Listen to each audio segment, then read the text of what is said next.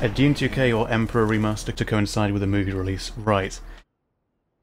I think the Dune RTS franchise, as in the Westwood-style Dune games, are officially dead. There is no coming back from that, because in order to have a continuation of those, like with the same lineage, you know, Dune 3000 or Emperor 2 or something like that, or to have a remaster or remake of the old games, you would need EA to agree to it, because they own a lot of the rights to the games themselves. If it's to do with Dune 2, you would need to get the Westwood programmers who own some of the code rights, and you would also need the Herbert estate on board. Because the old Dune games were licensed from the old movie from 1984, I don't know if you would need Dino De Laurentiis and Universal on board as well. Maybe you do, maybe you don't. So you would need all those parties to be working together. They would all have to sign off on this because they all own bits of the license. I'm not sure if Universal or De Laurentiis do, but they were the ones that it was licensed from, because the games were based on the film, not the books. The Herbert estate have sued EA before because they didn't agree that EA had inherited the rights from Westwood. So when EA released, I think, D2K on the PlayStation, and then when Emperor went up, Herbert estate took exception to that because they were like, hold on, you didn't license it from us. And EA's like, yeah, we don't need to because we own Westwood. So I think EA rightfully won that, but I think that might be why the Herbert estate does not like EA. I don't think that there's any goodies or baddies in this Herbert estate versus EA.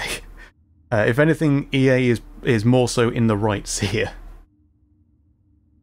So the only way you could, unless they were to resolve this, which I don't think it will ever be resolved, so I don't think the old Dune games will ever be released on GOG or Steam or anything like that. They're not going to agree.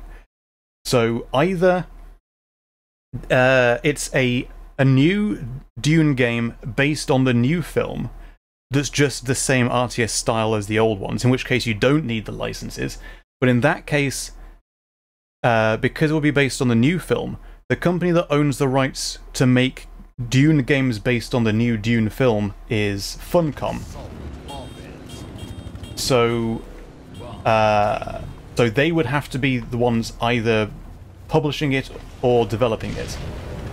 Now, Funcom have worked, don't read too much into this, Funcom have worked with Petroglyph before.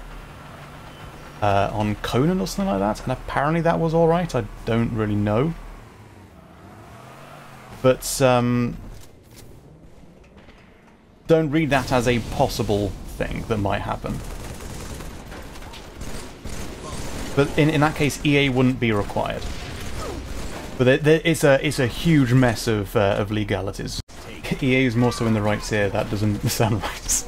It's weird, but you know, looking at the actual, because this was I was digging up legal documents for the old Dune doc that we did last year, and there was this lawsuit basically where the Herbert estate was saying you don't have the rights, EA, to sell Dune games.